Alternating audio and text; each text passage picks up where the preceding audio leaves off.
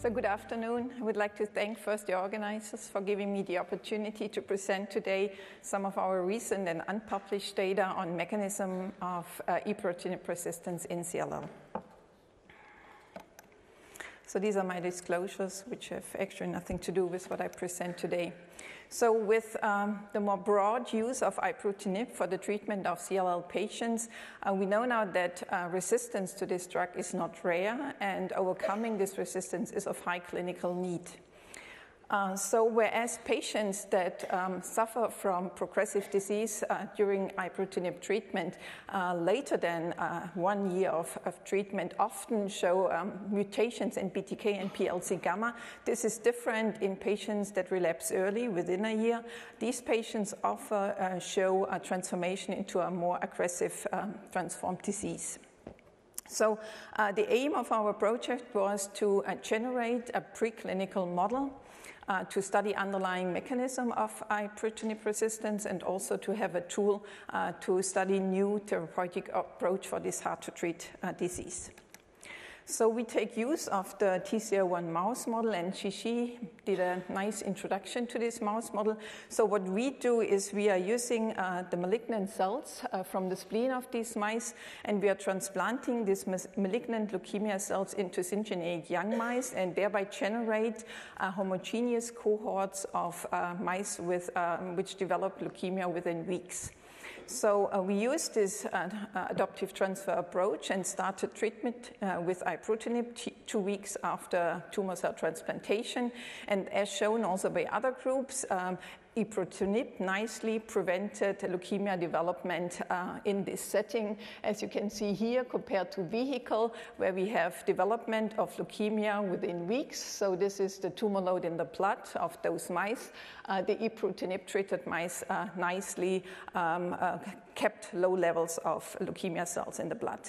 But if we went on treating these mice over longer periods, what we observed is that these mice lost treatment response to ibrutinib, which is shown here. After 5 and 6 weeks of treatment, we observed a rapid increase in leukemia growth in the mice. And this is actually nicely confirmed with when we looked at the proliferation rate of those leukemia cells in the mice, whereas at the early time point, which is week 1 of treatment, we see a tremendous difference between vehicle, where we have up to 80% of proliferating cells, which was extremely reduced in ibrutinib-treated mice. But this effect was completely abolished at the later treatment time point when the mice got resistance, where the proliferative rate was similar in vehicle and ibrutinib-treated animals. So to see whether this ibrutinib resistance is cell intrinsic, we went for a second treatment round where we used then tumors from previously vehicle or ibrutinib treated mice and transplanted them again in syngeneic young mice and started a second treatment round. And on the left side, you nicely see that we reconfirm the data that I just showed you. We first see a treatment response in mice that for the first time see ibrutinib, which gets lost over time. Here, after 5 and 6 weeks of treatment, again, loss of treatment response. But then if you look now on the right side, these are now the mice that had been transplanted with leukemia cells from previously ibrutinib-treated animals, and there's no difference observed anymore, meaning that those cells have a cell-intrinsic resistance mechanism against the drug. So to now study the underlying mechanisms of ibrutinib resistance, we sorted leukemic cells from an early treatment time point, which was 1 week of treatment, and also from end-stage disease mice, which is after 3 weeks of treatment in the vehicle cohort and 6 weeks of treatment in the ibrutinib-treated mice. And with these flow-sorted cells, we performed exome sequencing, RNA sequencing, and ATAC sequencing.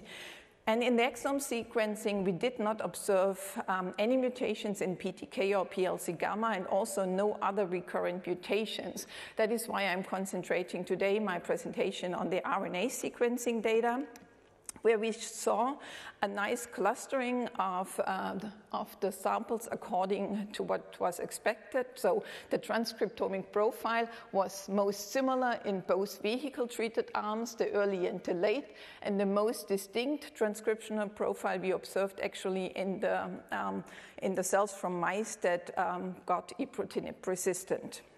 So we used now the differential expressed genes between the ibrutinib resistant and sensitive cells and the gene set enrichment analysis. And what was quite interesting when we looked at the gene sets that showed a similar set of genes, we found 6 out of the top 10 gene sets that were enriched were related or were derived from T cell experiments. These are the ones that are labeled here in blue, and down here you see 2 examples of T effector cell gene sets. So this fits quite nicely, and actually only one, which is labeled here in red, was a gene set that was derived from B cells. So this fits quite nicely to what we heard this morning from Christopher Blass, who actually showed us that by epigenetic data, they identified that CLL cells are actually able to express genes that are more well known from T cells. So among those genes that were differentially expressed between the ibrutinib resistant and sensitive cells was the transcription factor TBET, which is a very well-known transcription factor in T cell biology because it is the main driver of T helper 1 cell differentiation. This transcription factor is also associated with terminal differentiation of CD8 and CD4 effector T cells. But in the meantime, it is also known that TBET is not only expressed in T cell, where it was first described, but also in many different other cell types of myeloid and lymphoid lineages. And if you look now at our data concerning TBET expression, compared to the vehicle-treated animals, we find a downregulation of TBET expression after 1 week of ibrutinib treatment. This is in the sensitive cells. But then if you look at the ibrutinib-resistant cells, TBET expression is strongly upregulated. So we confirmed that by flow cytometry, whether we really can detect TBET protein in these cells, and this is now quantification of flow cytometry data, where we actually really detect TBET expression in CD19, CD5 double positive leukemia cells. And the quantification shows you also, we confirm that ibrutinib treatment is reducing TBET expression in these cells. And when we go to the second round of treatment where we have ibrutinib resistant cells, this downregulation is almost abolished, confirming more or less what we have seen in the transcriptome data. So to make sure that this is not only characteristics of the TCR1 mouse model, we went now also into clinical samples, and this is in collaboration with Jan Berger, where we actually analyzed TBET expression by flow cytometry in CLL cells under ibrutinib treatment. So first of all, we did detect TBET in primary CLL cells from patient, and the level of TBET expression was definitely higher compared to normal B cells from healthy individuals. And if you look now in the pre-treated cells compared to over-treatment, we again confirm that up on ibrutinib treatment, TBET is downregulated. After 3 and 6 months of treatment, we find significantly less expression of TBET. So among the top regulated genes of TBET is the chemokine receptor CXCR3, and its ligands CXCL9 and 10 and CXCL11 are involved in the recruitment of trafficking of lymphocytes, mainly again explored in T cells so far. So that is why we also got interested in CXCR3, and again we measured now CXCR3 expression in normal B cells and CLL cells, and these are now paired samples from the same patients.